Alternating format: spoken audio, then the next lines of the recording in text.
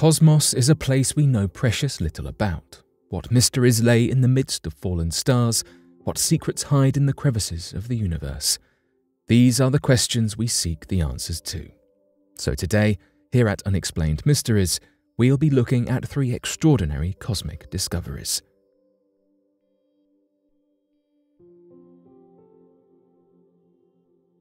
Astronomers measuring the expansion of the universe confirm that we still do not understand everything. The H0 lens, known as the Hubble Constant, is a form of measurement used to determine the velocity of the universe's expansion, as well as to determine our universe's length, size, and age. The lens is used as part of the Hubble project, meant to analyze the universe's expansion. The Hubble researchers calculate the cosmos's expansion in an original and innovative way. They use quasars within our cosmic line of sight by a process referred to as gravitational lensing. Although this is an inspiring way of measuring the size of the cosmos, there is a common belief among scientists that we lack the knowledge of certain physics not yet discovered. The measurements are obtained when an object of colossal size, like the galaxy itself, exists in between our Earth and another galactic object. Because of the effects of the rule of general relativity, the light that comes from the background object curves around the lens object, thus lighting up, so to speak, the background object and helps put its size into perspective. The Hubble collaboration is composed of space-based and land-based telescopes, including but not limited to the Spitzer Space Telescope, the Hubble Telescope, the Subaru Telescope, the Gemini Observatory, and the W.M. Keck Observatory. The light from these faraway quasars travels to the Earth at differing moments in time. Quasars are not constant. They can be seen flickering throughout months or years and never retain the exact same light at all times. The Hubble researchers analyze the changes in brightness of these quasars and connect them with the delays of the light paths which are caught by the Hubble constant. According to Frederick Corbin, the Hubble co-leader, our method is the most simple and direct way to measure the Hubble constant, as it only uses geometry and general relativity, no other assumptions. Dr. Corbin comes from the EPFL in Switzerland. The Hubble constant has a 3.8 precision percentage. H0 as a measurement is recorded in kilometers per second per megaparsec, the latter of which comes down to being 3.26 million light-years in distance. The scientists divined the galaxy's velocity by its distance from us, which in turn helps them analyze the universe's expansion. This is not an easy process, as distances in the galaxy are difficult to obtain. There are landmarks in space referred to as standard candles. These are known for their illumination, as they greatly stand out in the vastness of space. Astronomers often use these standard candles to calculate the amount of dimming that occurred due to distance. All sorts of these candles have been used before, from stars to supernova explosions. The issue lies with the fact that the Hubble constant measurements do not align with the HO measurements gathered with the cosmic microwave background and radiation leftovers from the Big Bang. The CMB has been used to determine the models of the universe, and most scientists agree with the measurement acquired from it. When compared, the 2 types of HO measurements do not match. This prompts scientists to believe our understanding of the universe is vastly incomplete. These differences do not imply one is wrong, but rather that there's a missing piece of the cosmic puzzle we lack the physics to comprehend. Something is missing from our current model of the universe. Dr. Seri Suyu, the Hubble leader, explains, "The expansion rate of the universe is now starting to be measured in different ways with such high precision that actual discrepancies may possibly point towards new physics beyond our current knowledge of the universe. The Hubble constant is crucial for modern astronomy, as it can help to confirm or refute whether our picture of the universe's composition of dark energy, dark matter, and normal matter is actually correct, or if we are missing something fundamental. Perhaps in the coming decades, we will uncover this missing puzzle piece and finally begin to understand our place in the universe." ALMA telescope in Chile finds a baby planet.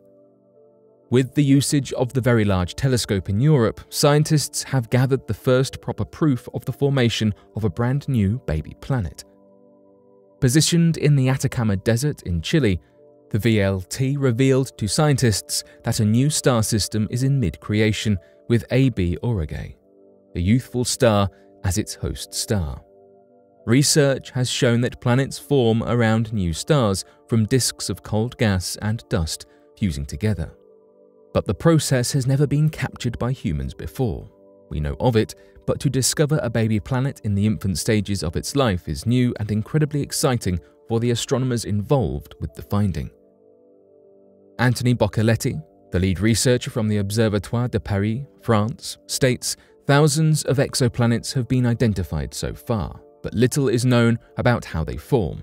We need to observe very young systems to really capture the moment when planets form."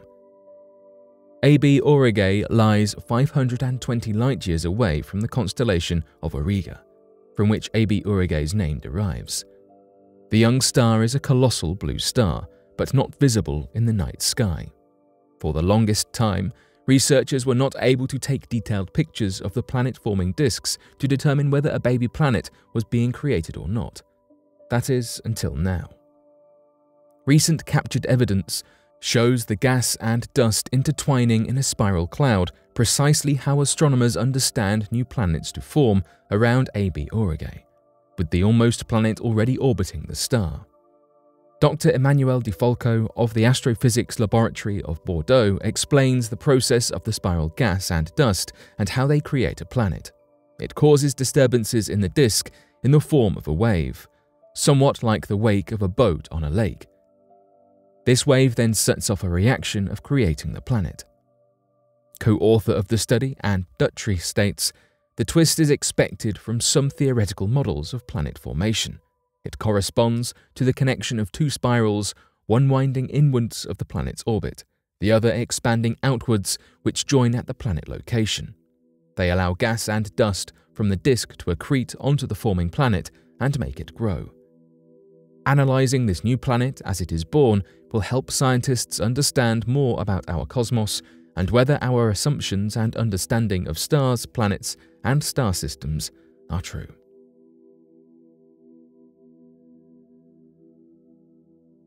Astronomers observe a rare cosmic ring of fire for the first time. Scientists discovered an extraordinary cosmic ring of fire. This ring of fire refers to an incredibly rare type of galaxy that is far and few in between. The name stems from the fact that 11 billion years ago, this extremely rare galaxy would have resembled a colossal, glorious ring of flames. Discovered in Mauna Kea, Hawaii, this galaxy is roughly the mass of our Milky Way. What differs between the two is the massive hole it has in its center, making the galaxy round and ring-shaped. This finding can help astronomers discover more about how galaxies were created and how they can be structured in space, as well as how galaxies can change and develop across time. Tiantian Yuan, the team's lead researcher, has claimed, "It's a very curious object that we've never seen before. It looks strange and familiar at the same time." The hole in the center of R5519, the proper scientific name given to this galaxy, possesses a diameter of 2 billion times that of the distance between the Earth and the Sun. According to Yuan, it is making stars at a rate 50 times greater than the Milky Way. Most of that activity is taking place on its ring, so it truly is a ring of fire. Yuan has worked with researchers all across the globe, from Australia to Denmark to the US and countless others, to try and obtain as much information about R5519 as possible. The team used the OH-suppressing infrared imaging spectrograph and the multi-object spectrograph for infrared exploration to obtain the ring's spectroscopic details, as well as the Hubble Space Telescope's images of the galaxy for further analysis. The research pointed toward R5519 being a collisional ring galaxy. There are two kinds of ring galaxy. The first forms from internal reactions. The second type of ring galaxies form due to harsh and intense crashes with other galaxies. In our observable universe, collisional ring galaxies are 1,000 times rarer than their internally formed equivalents, but proof gathered by researchers implies they have always been rare. Ahmed El Ghali from Australia's International Centre for Radio Astronomy states, "Further constraining the number density of ring galaxies through cosmic time can also be used to put constraints on the assembly and evolution of local-like galaxy groups." Another researcher, Kenneth Freeman, believes that this discovery could help us all discover how the Milky Way was created and how the universe works in regard to star formation. There is still much we do not know, and this could help open our eyes. The collisional formation of ring galaxies requires a thin disk to be present in the victim galaxy before the collision occurs. The thin disk is the defining component of spiral galaxies. Before it assembled, the galaxies were in a disorderly state, not yet recognizable as spiral galaxies. These discoveries keep astronomers in high hopes of discovering the missing links in our understanding of physics and the cosmos in which we live. Who knows what amazing findings we will discover in the near future.